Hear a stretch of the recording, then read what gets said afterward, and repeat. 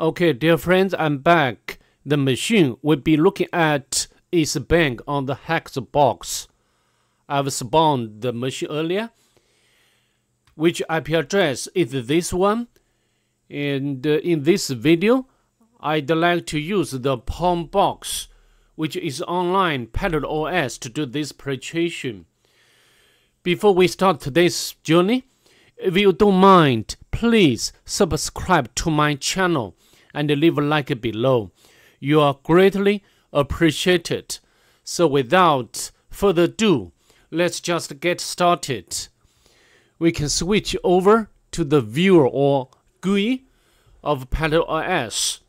As you can see, I've already done the map scanning with options like scene scan, the version scan, the default clip scan, and also the comprehensive scan. From the map scanning results, as you can see over here, the three open ports. The first one is 22, which is running SSH service and also the actual version information. As we know, this version doesn't include any vulnerability. The second one is 53. As we know, this service is some sort of the domain server or domain resolution service. The next one is 80, which is running HTTP service and also the actual version information, which is Apache 2. So what we are going to do next is to make enumeration for the web application.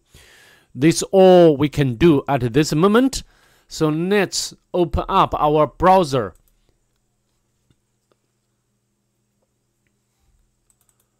And put the IP address of the target.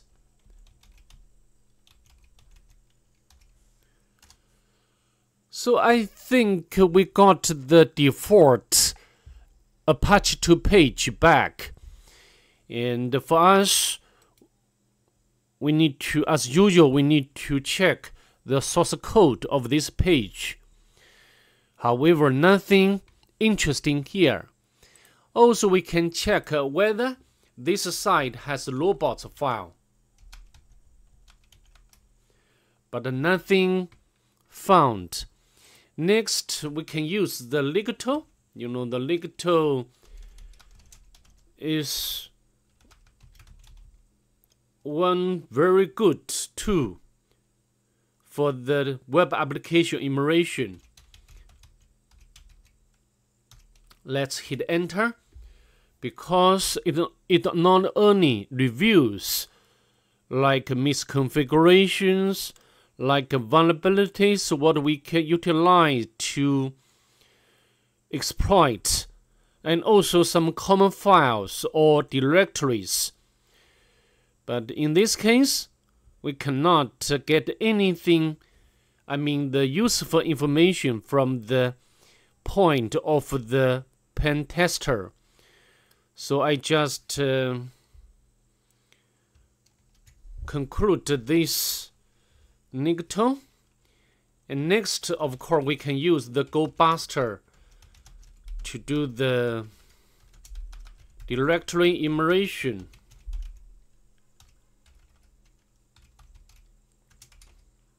IP address and the word list, the Gobuster, the directory.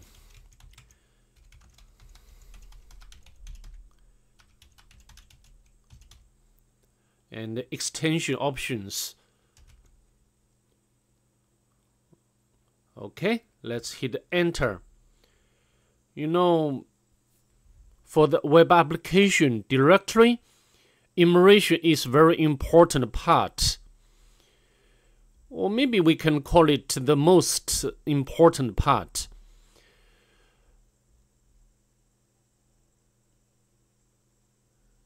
And we can let it running. But to be honest, in this case, the Gobuster cannot enumerate out any useful information except this default one. To save time, I'd like to quit this process. So I think we have already done all kinds of things for the web application. But do you remember? The target run domain surface. So maybe this one has the domain. So the site is accessed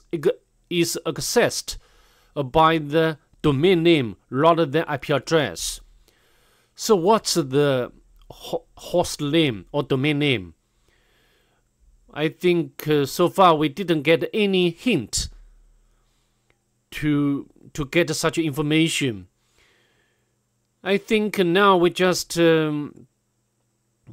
maybe the only way to obtain this information is a guess, because the machine name is a bank, and if you follow along, if you do often the Hackthebox machines, always the machine use the HTTP as the top level domain.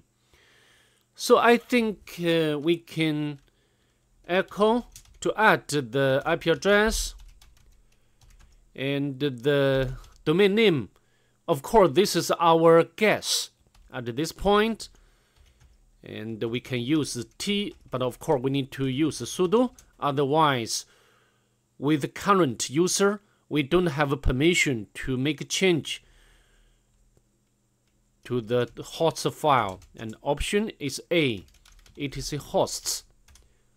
And now if we go back to our browser and visit the bank, as you can see, we got the different page, which is HTTP bank. And at this point, the page or the panel want us to provide email address to be authenticated against. For example, like a test.com 123 submit query, but your credentials are not matching our records. Also, we can try if the field inside this panel has the SQL injection vulnerability, or we can use the login bypass technique. For example, like this one.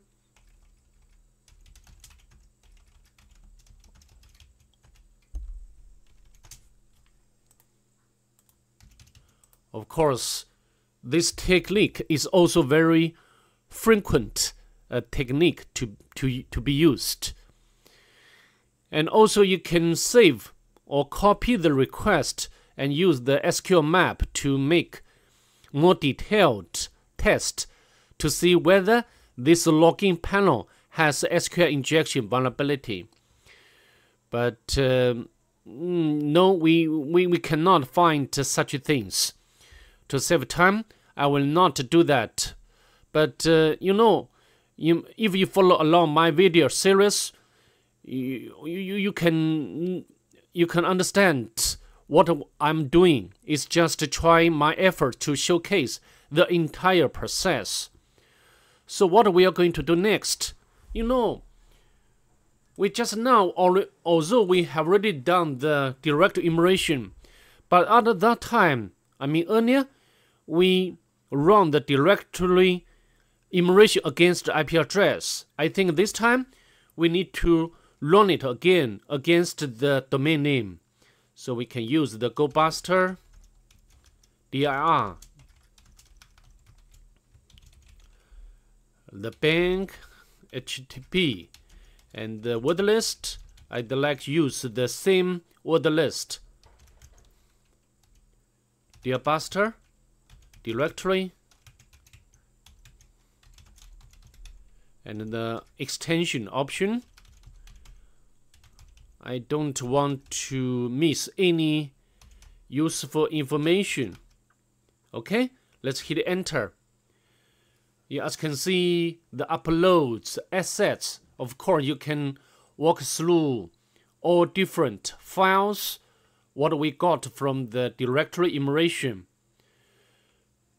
I think, as you can see, the support, when we access this file, will be redirect automatically to the login. In other words, we should be authenticated before we can access many pages. And also this one, but this one is some static files. You can, of course, we can check on this now. Bank asset, not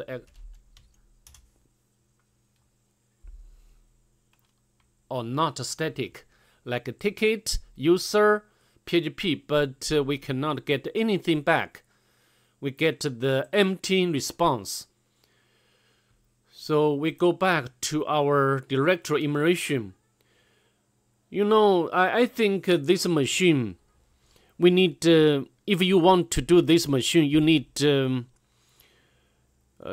very big patience, because if you want to enumerate out very important directory, you need to be patient. Yeah, to be very, very patient. Otherwise, the Gobuster directory will not review that directory. Of course, I don't want the video to be so long. I'd like to interrupt.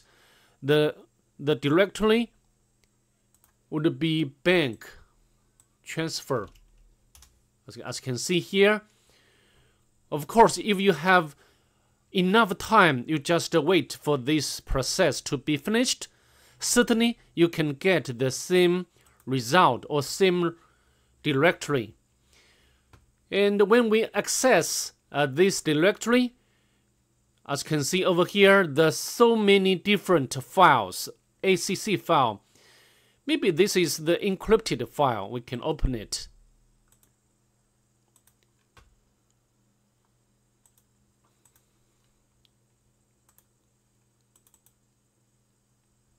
Some kinds of information.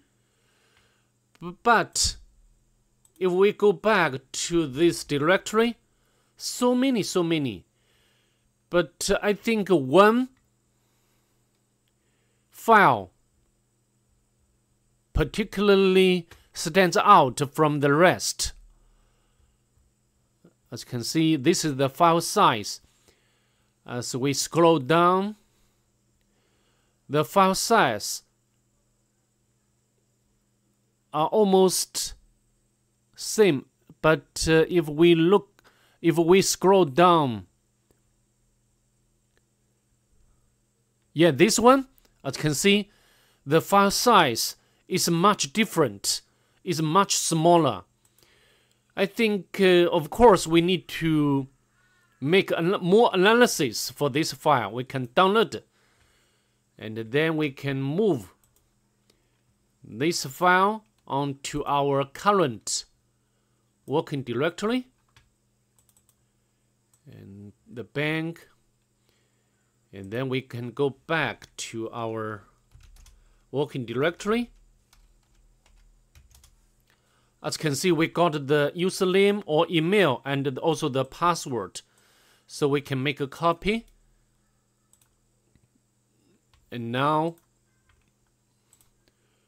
the email address is Chris, and the bank HTTP Hackthebox and password. Submit query. We successfully log in.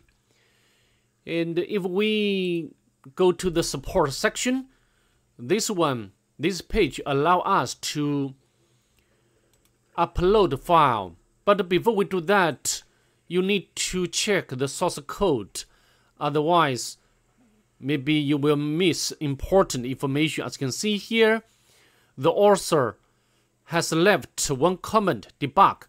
I added the file extension HTTP to execute as PHP for debugging purposes only.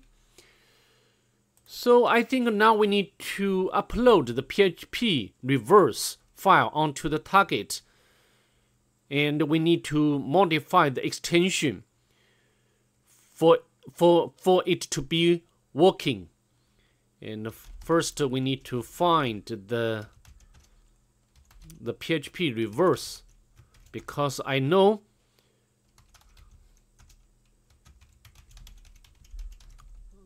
the Pattern OS has this script, as you can see, and then we can copy from the source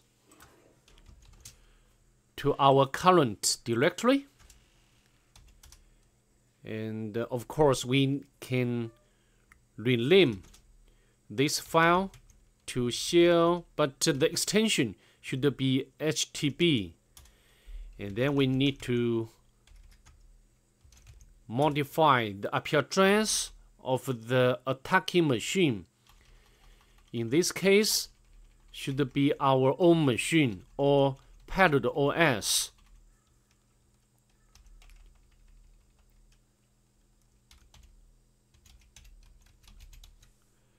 And as always, I'd like to change port number to one of my favorite one. And now we can write and quit. So then we can set up the listener. Oh, I forgot to specify the port number. Now we can go back to our browser, and then we, of course, title, we can use any random information and choose a file and submit. Success, which is great. And so I think during the stage of the direct enumeration, we have already know that the target has uploaded a file. So I think the uploaded file should be placed under this uploads directory. So then we can access this directory uploads, and the file name is shell. Let's hit enter. Go back to our terminal. We have already got the reverse shell originated from the target, and we can make it more friendly or spawn the bin bash or bash shell, whatever, and we can, it looks nicer, much nicer.